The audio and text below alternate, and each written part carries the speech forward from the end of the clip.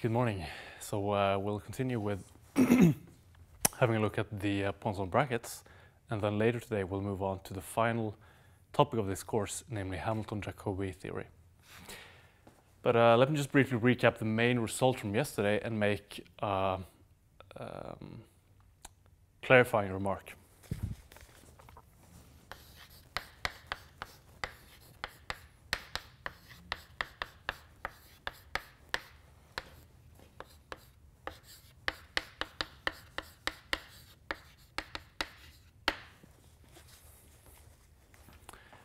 So using the very definition of Poisson brackets, we were able to derive the following equation for an arbitrary function f, depending on the canonical variables q and p. And so we stated that if f is a constant of motion, then that would be equivalent to the Poisson bracket here vanishing.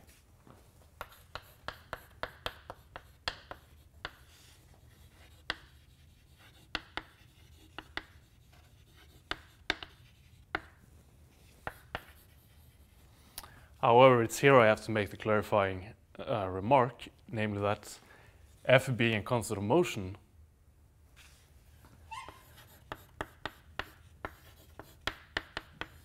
is more generally defined as the total time derivative of f vanishing. So we see then that f being a constant of motion is only equivalent to the Poisson bracket vanishing if, in addition to this, there is no explicit time dependence in f. So I probably didn't emphasize this sufficiently in the lecture yesterday.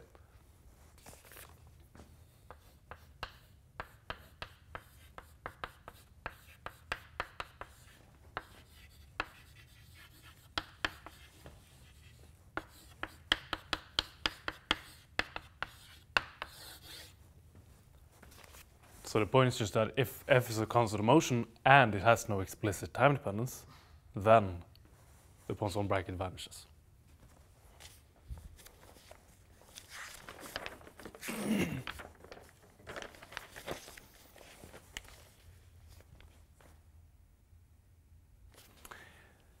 And we ended yesterday, I believe, by considering an example of how these Poisson brackets could be used for the angular momentum, using the components of the angular momentum vector and momentum. And we had found that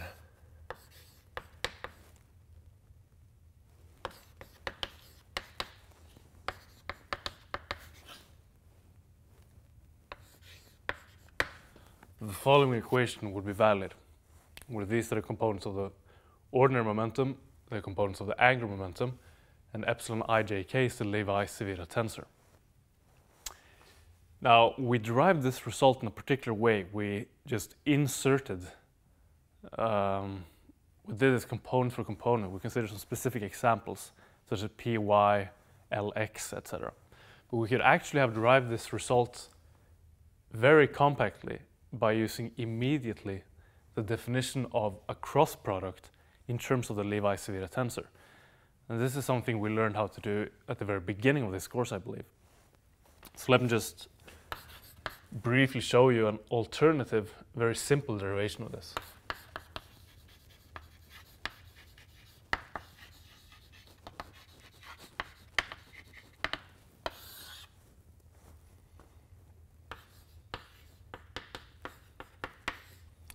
So we begin by considering this Poisson bracket immediately without specifying any particular coordinates, such as x, y, or z.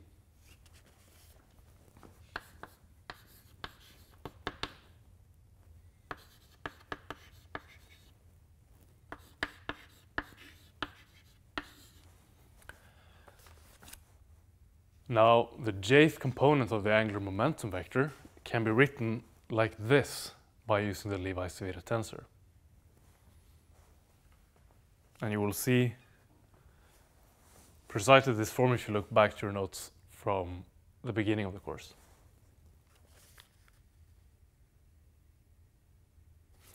All right, so epsilon here is just a scalar. We can just move it outside the Poisson bracket.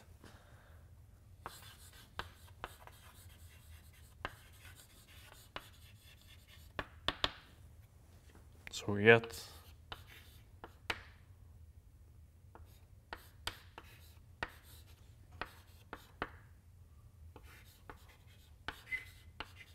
the following. By using one of these properties of the Poisson bracket, namely that the bracket of two components of the momentum is 0.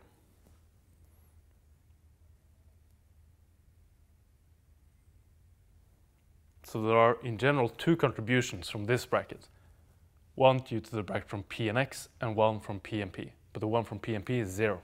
So this is the only finite contribution. So for this purpose, epsilon and P may be considered as scalars, so we just move them outside. Now this Poisson bracket has a simple form. It's just the Kronecker delta functions we derived yesterday.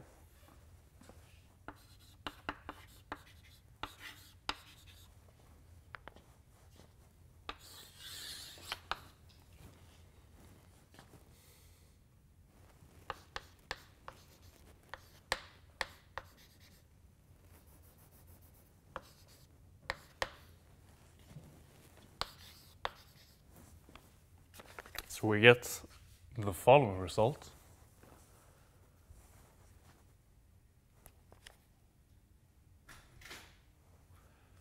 And by using now the cyclic permutation properties of the Levi-Civita tensor, that you get sign changes as you permute the indices here, you can write this as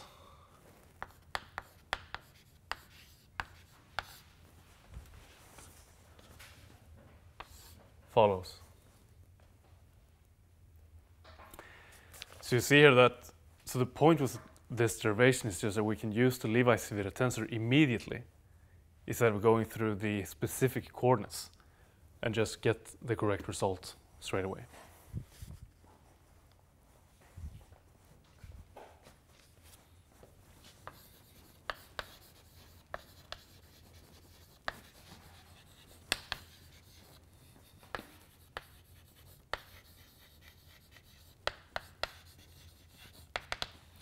Now, using precisely the same type of sort of technical approach, we can derive that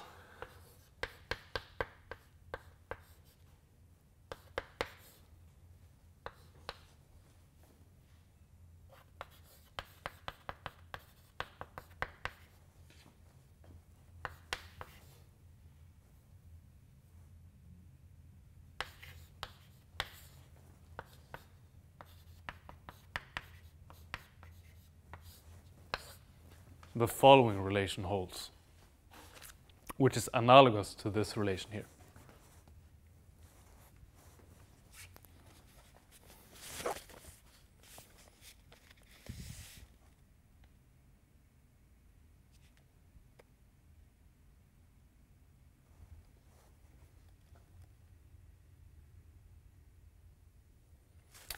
All right.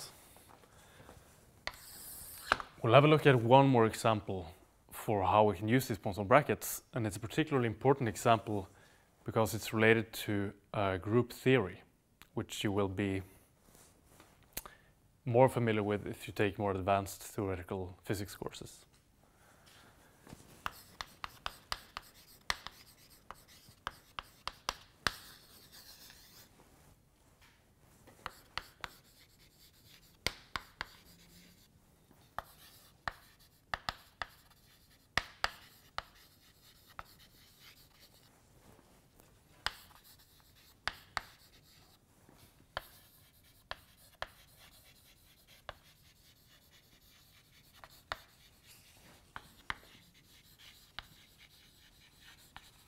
And the example is to consider the Poisson bracket for the angular momentum components.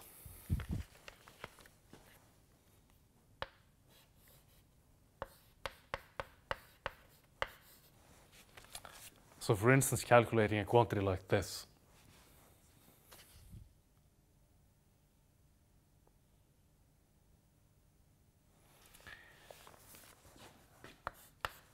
Now, to evaluate this expression,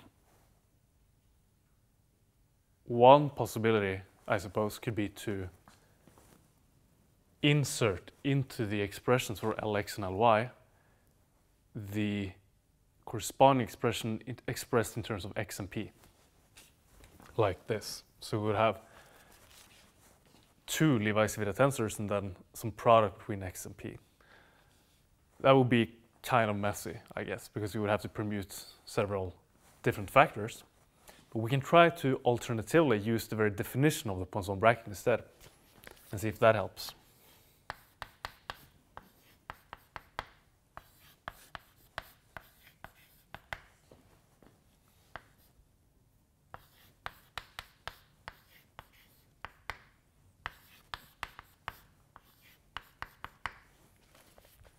So we have this. So to evaluate this expression, we have to find what all of these partial derivatives are. And note that I'm using here the implicit sum convention due to repeated indices.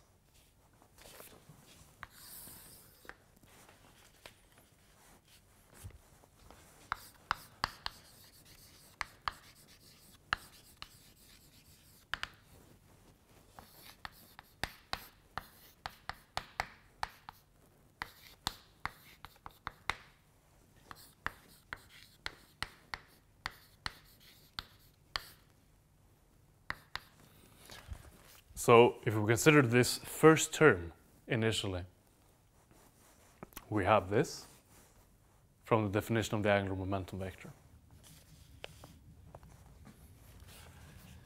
Now keep in mind that x and the canonical, the generalized coordinates in the system and the canonical momenta are considered to be independent variables. So the only contribution to the partial derivative here comes from y and z in the case where xi matches this variable. So we get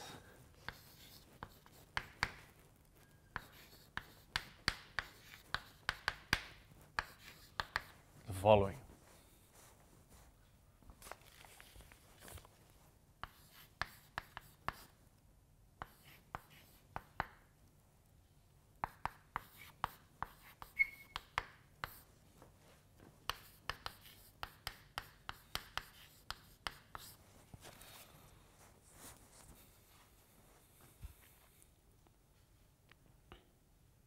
Now we also have derivatives with respect to the canonical momenta, in which case the opposite situation applies.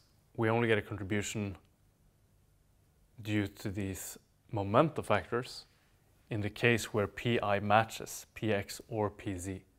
So we get Kronecker deltas.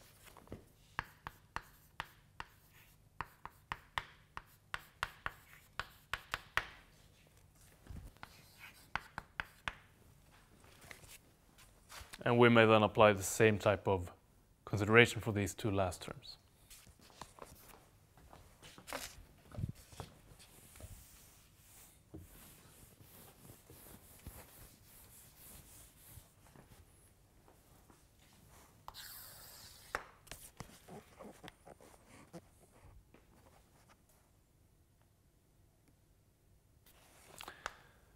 So what we can do now, having obtained these expressions, we can just put them back into here. And what we're dealing with mainly are a couple of sums of Kronecker delta functions.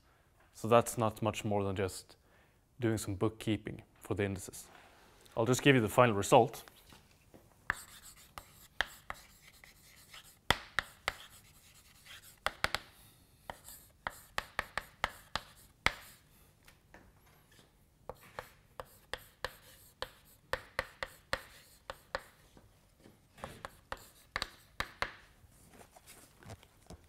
We end up with this.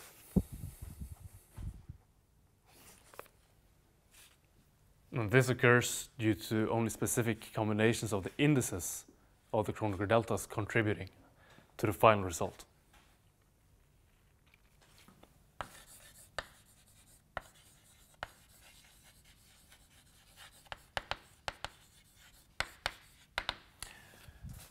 Now this was a specific case. We consider Lx and Ly.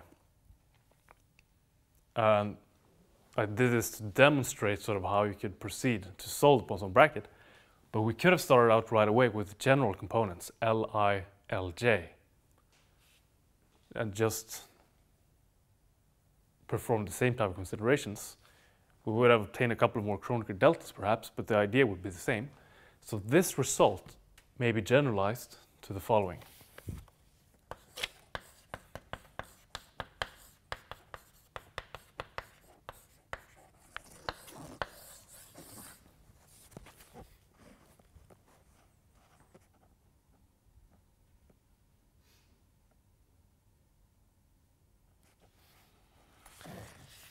So the Poisson bracket of two components of the angular momentum vector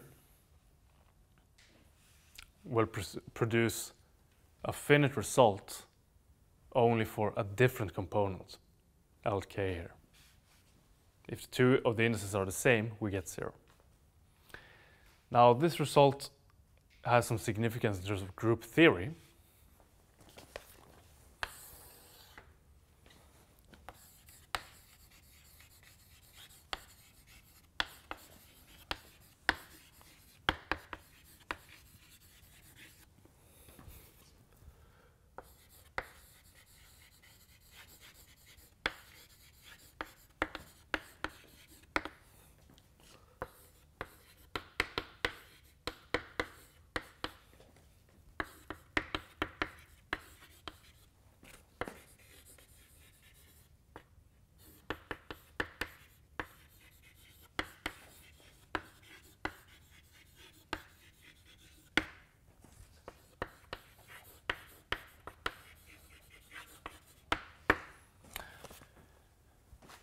Because there's an important mathematical group known as the Lie group, where we have quantities known as so-called generators that define in a way how this group works, what kind of elements that belong to it.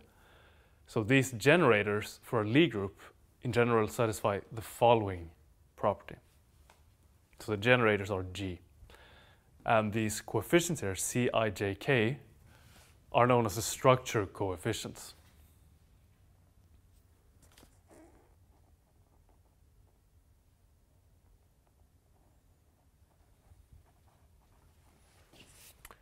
So these angular momentum operators are in fact related to the so-called SO3 group.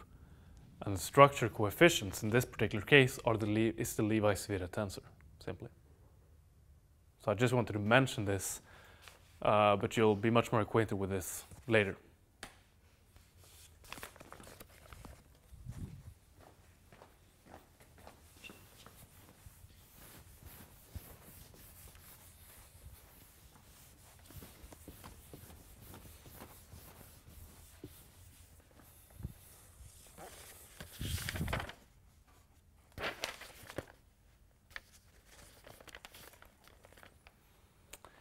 Okay, that just about sums it up for the Poisson brackets. I would like to mention one final result.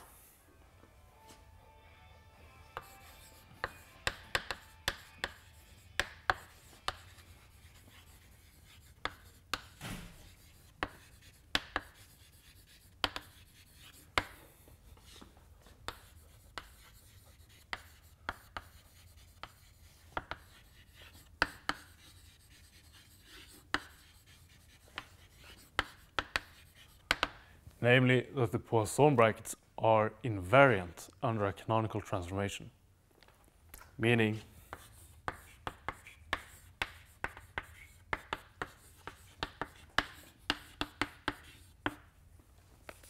that the following relation holds.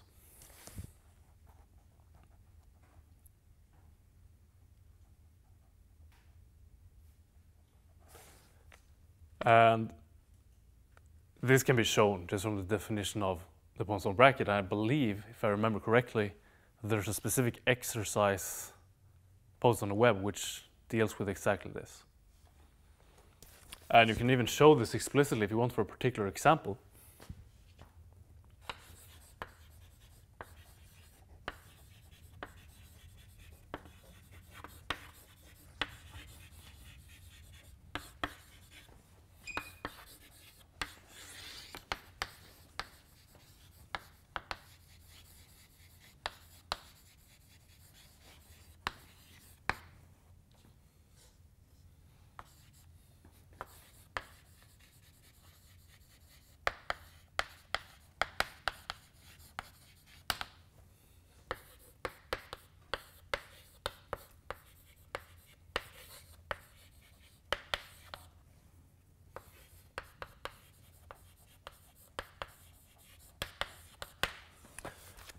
If you recall our treatment of the harmonical oscillator and how we made use of canonical transformations to solve that problem, we initially just made some ansatz for how the transformation should look like and then identified exactly how the transformation would have to be, or how it had to depend on P to be more specific, in order for it to be canonical. We found this.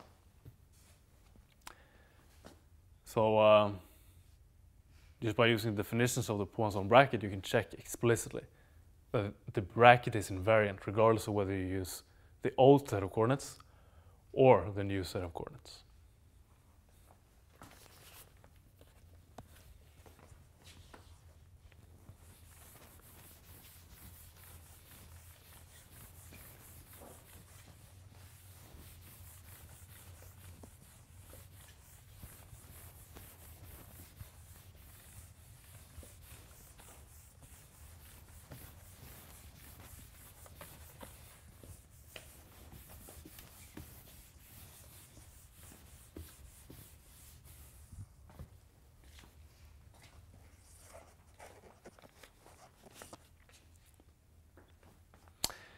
Now, in relation to this, I would also like to mention something which is known as Liouville's theorem.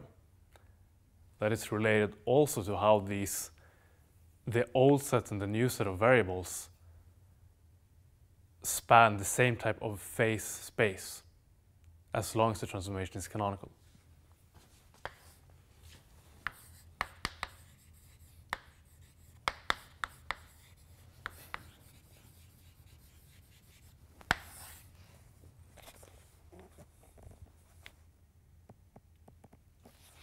So I'll just write down the theorem.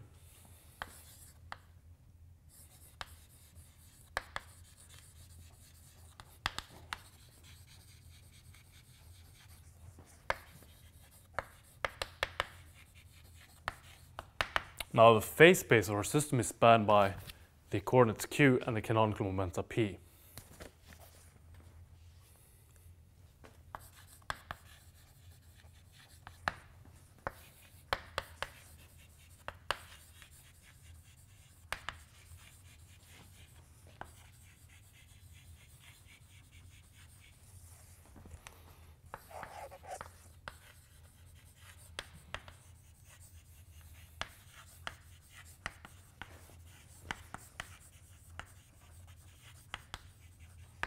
And a particular point in this phase space then corresponds to a particular state of the system. Because once we've specified all the coordinates and the momenta, then we have the state of the system.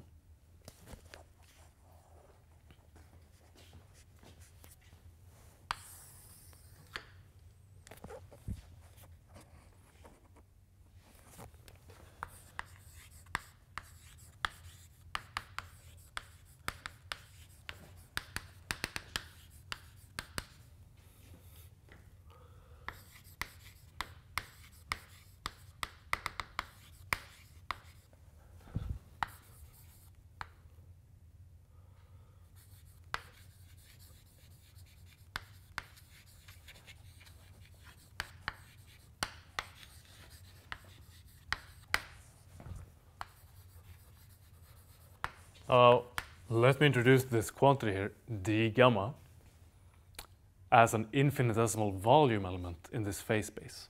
So it's just the product of all the infinitesimals of all the coordinates and all the canonical momenta.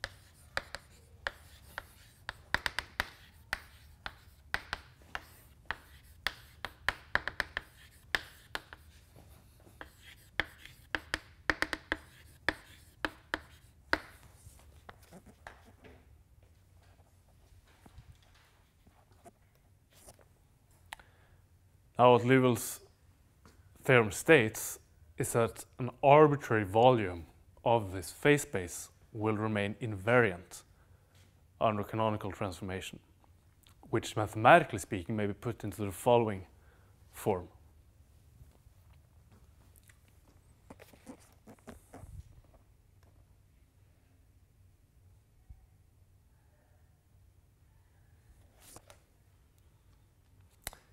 There's an explicit proof of this in the Goldstein book, and I'll just give the main ingredient here, and you can study the proof later on if you want.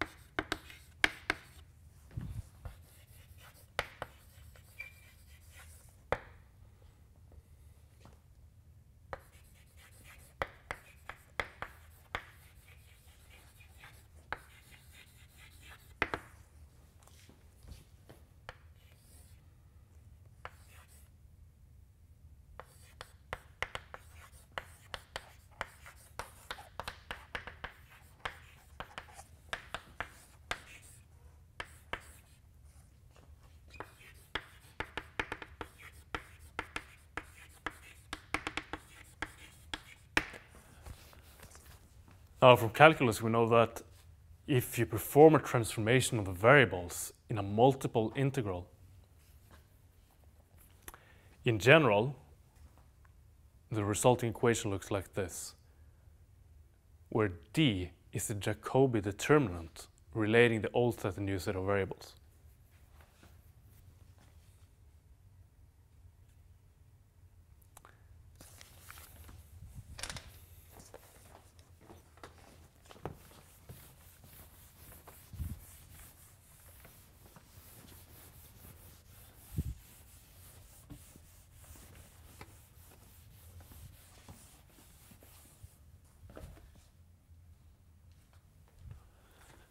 And the Jacobi determinant is very important to get the correct result. A familiar example of this would be, for instance, going from Cartesian to polar coordinates, where we would have dx dy in 2D then for an area element. Now, if we just forgot about the Jacobi determinant, one might conclude that this should be equal to this. But this is not the case, because we need an extra r here, I believe, which stems precisely from the Jacobi determinant. Now, the point is that you may prove, using Hamilton's equations, that the Jacobi determinant for a canonical transformation is 1.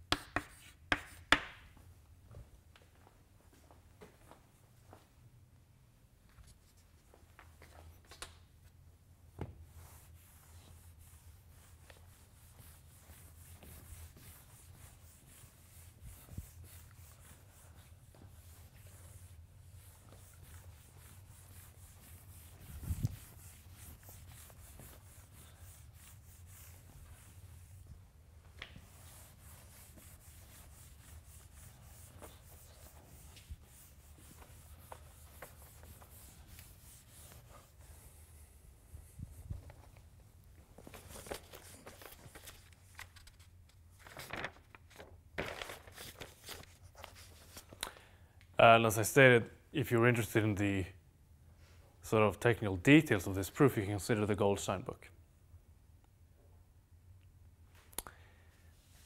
So that concludes the Poisson brackets, and we'll move on to the final topic of this course, which is Hamilton-Jacobi theory. And I aim to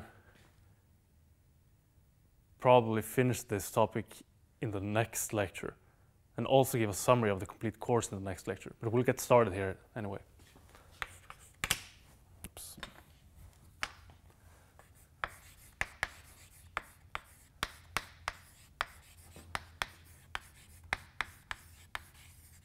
Oh, by next lecture I mean Wednesday, next week.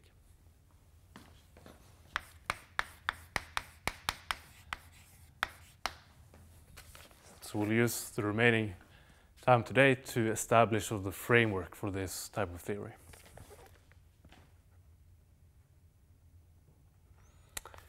So a little bit about the motivation to begin with.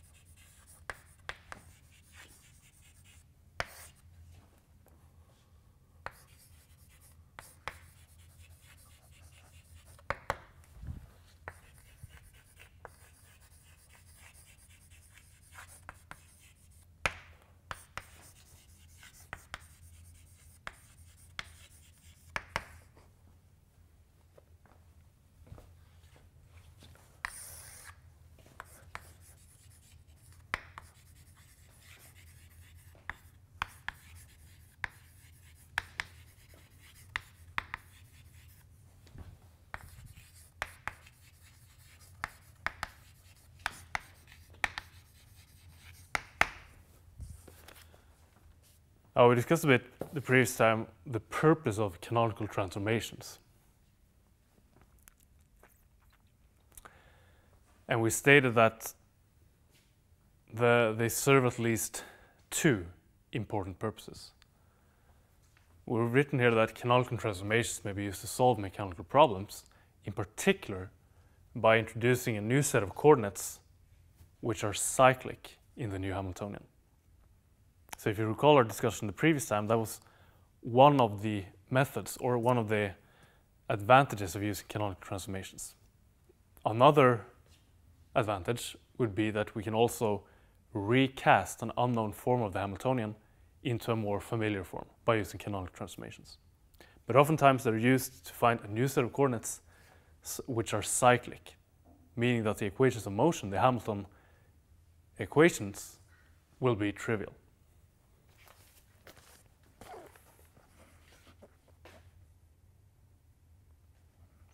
So the Hamilton equations, let me just remind you.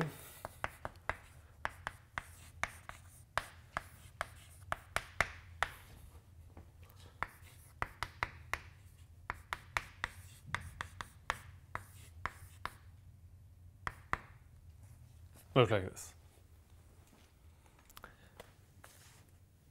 Now, is there any obvious way that we can guarantee that not only one of these coordinates are cyclic, but both of them from this form?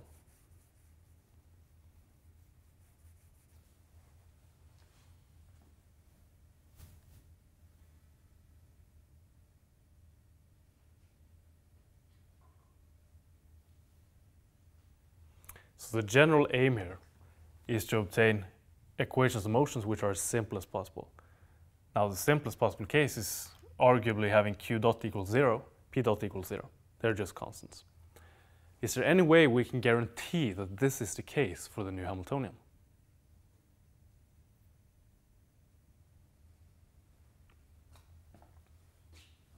Let me give you a hint.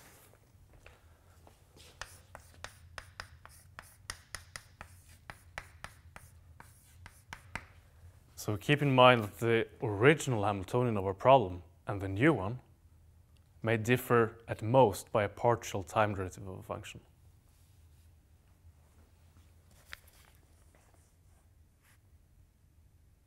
where this is an arbitrary function.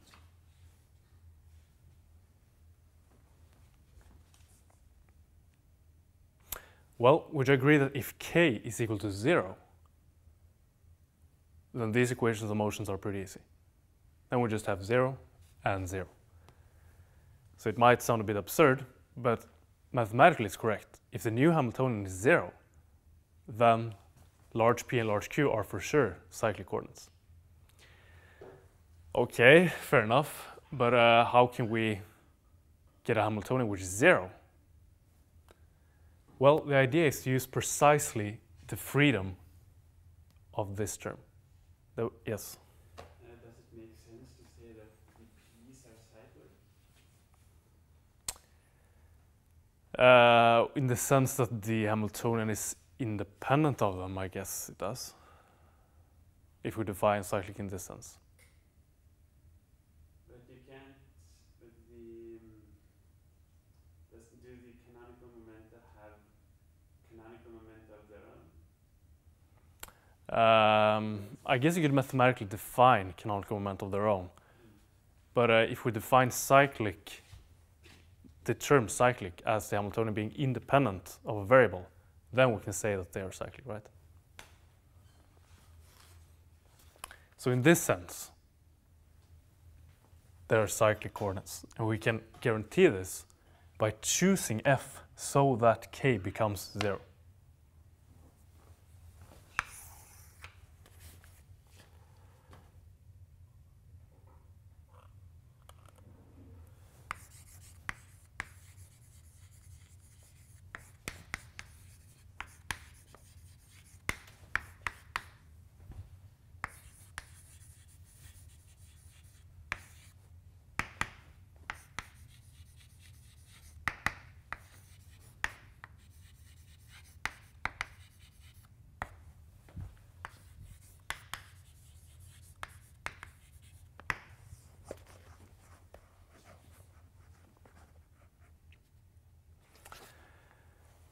Okay, so that might seem like a pretty artificial method, but it has some strong advantages. Probably one of the most powerful aspects of this method is that it basically allows us to solve for time-dependent Hamiltonians. Say we start out with a time-dependent Hamiltonian. Then we introduce some appropriate function f so that k here, by construction, becomes 0. Then we have trivial equations of motions, even for a time-dependent Hamiltonian.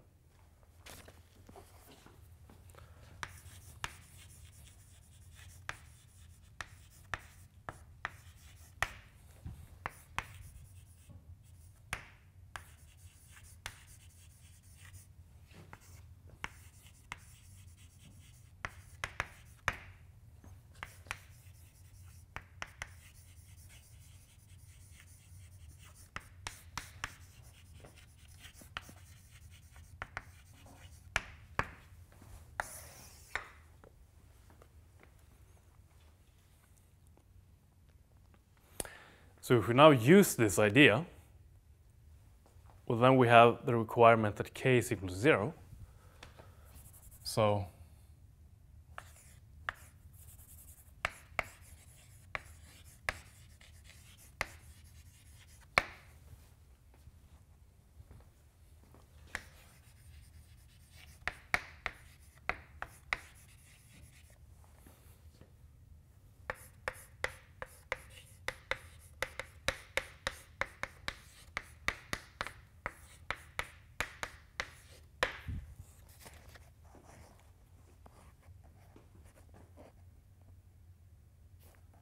we have the following equation.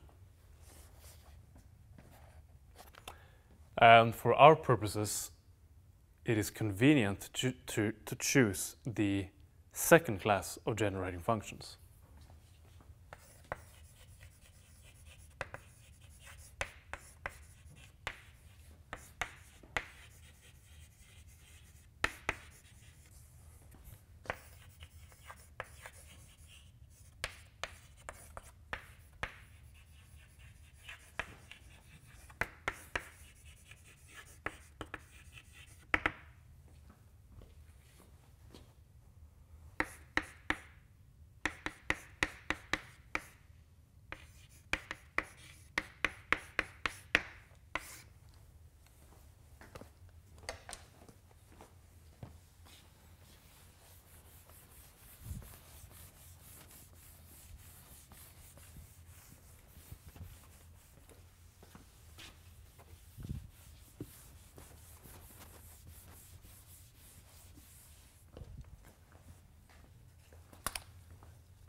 So as a reminder, we can recall that there are in general 4 generating functions because it needs to depend on one old and one new variable. And it's also the generating function itself that enters here. So for reasons that will become clear in a little while, it's convenient for our purposes to choose the second class, in which case the generating function depends on the original coordinates and the new canonical momentum.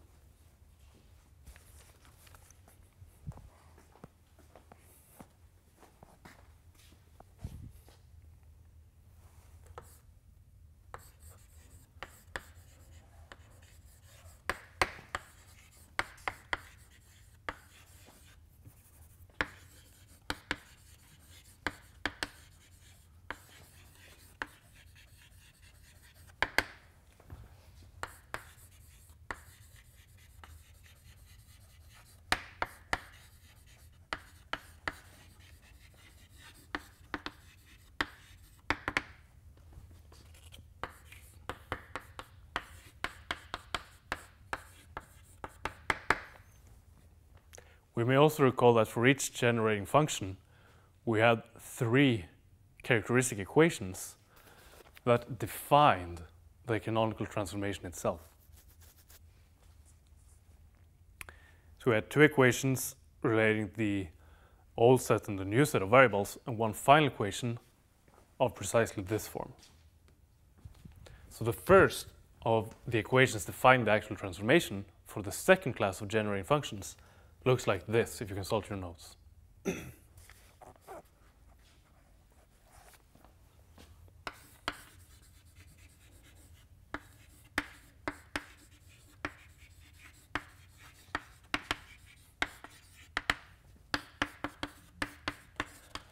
And it's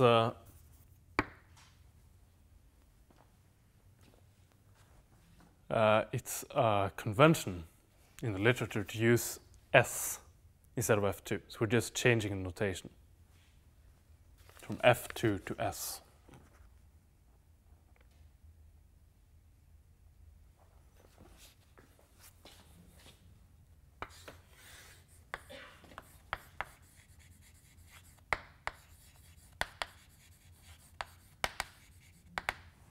So the final equation that we end up with having to solve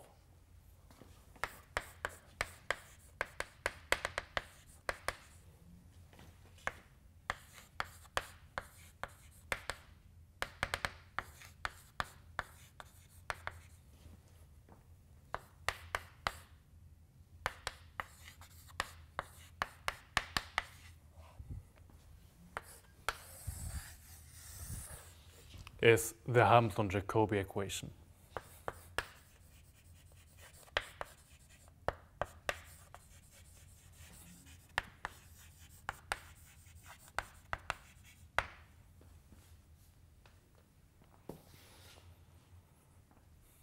So we'll continue with this after the break.